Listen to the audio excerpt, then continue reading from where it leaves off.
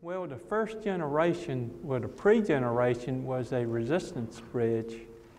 And this is about 15 years ago, I was sitting on Sunday afternoon trying to figure out how to make a resistance bridge easier to use. And I said, you know, if we could make this thing read SWR. And that afternoon is when the SWR analyzer started. So this is like the 109, the MFJ 109? No, this was a 207.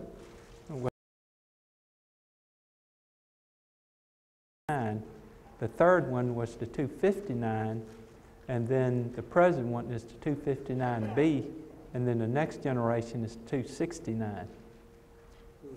Do you see maybe in the somewhat not too distant future where you could have one that has an auto sweeper? I mean, certainly the manual sweep is nice, but sometimes an auto sweeper would be nice. Well,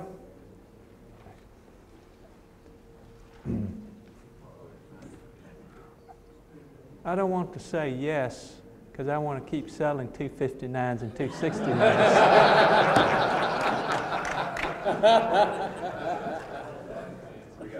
Very good. Okay. What happens if you turn the power on with the UHF button pushed in?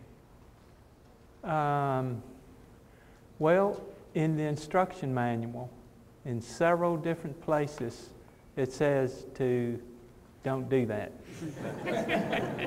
I don't remember what happens, but something. It releases smoke. Oh, okay. Well, then let's don't do that. We'll fix it for you. I'm sure you could rewire that though, so that wouldn't happen. Yeah, yeah. What happens if you turn the power on when you let them test the button and Yeah, the question was, what happens if you have the UHF button pushed in and you turn power on? Causes problems. Yeah, we need to fix that. Along the same lines, how else can you accidentally kill one?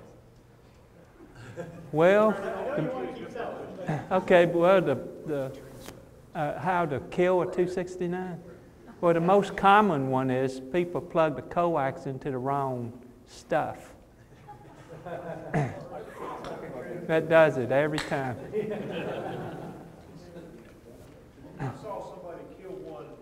We had an outing in the park about 2 years ago, and I saw somebody kill one by doing that. He had all the coax laying there, and he basically screwed the thing in thinking it was the antenna. It was actually the transmitter. And the first time they keyed up, we measured the SWR at 50 watts, which well,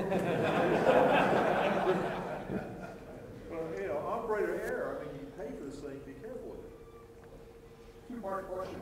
Are you on the air still, and what is your station like? I am on the air, operate 40 meter CW, operate 40 meter sideband from the car a lot. Well, not a lot, but pretty good bit. My car's got a mobile mount on it, homemade antenna. I had one that had a 5-foot pole on it, and it had 6-foot top hat driving down the road.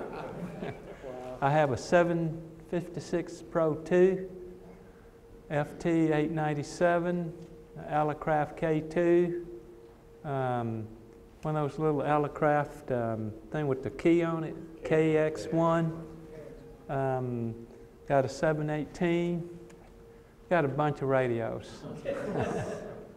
So being in the business didn't ruin the fun for you?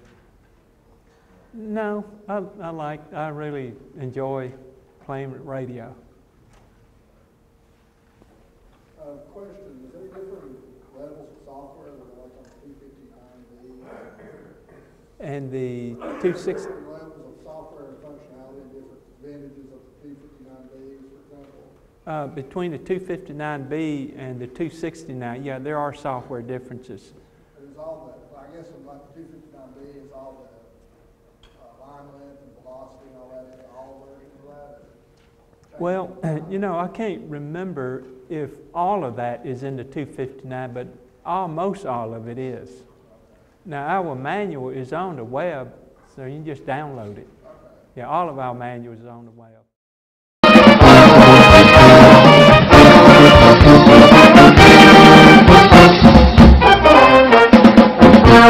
Thank you.